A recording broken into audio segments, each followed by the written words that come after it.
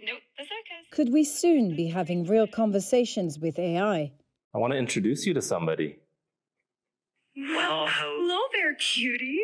What's your name, little fluffball? This is Bowser.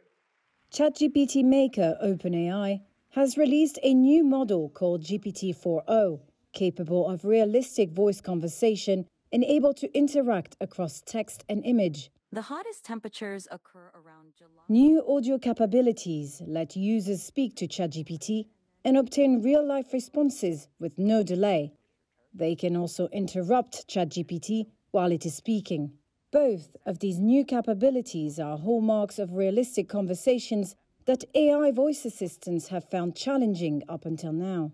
OpenAI researchers showed off GPT-4o at a livestream event. So I'm on stage right now, I'm doing a live demo, and frankly, I'm feeling a little bit nervous. Can you help me calm my nerves a little bit? Oh, you're doing a live demo right now? That's awesome. Just take a deep breath.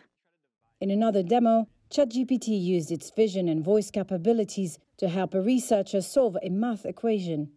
Okay, I think it's the vision. Let me try to divide both sides by 3 and let me see what I get. Bingo! Go ahead and divide both sides by 3. Okay, so ChatGPT, this is what I ended up with. How does this look? It looks perfect. You've solved it, and x equals 1. Nicely done.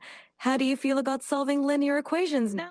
OpenAI's Chief Technology Officer, Mira Murati, says the new model would be offered for free.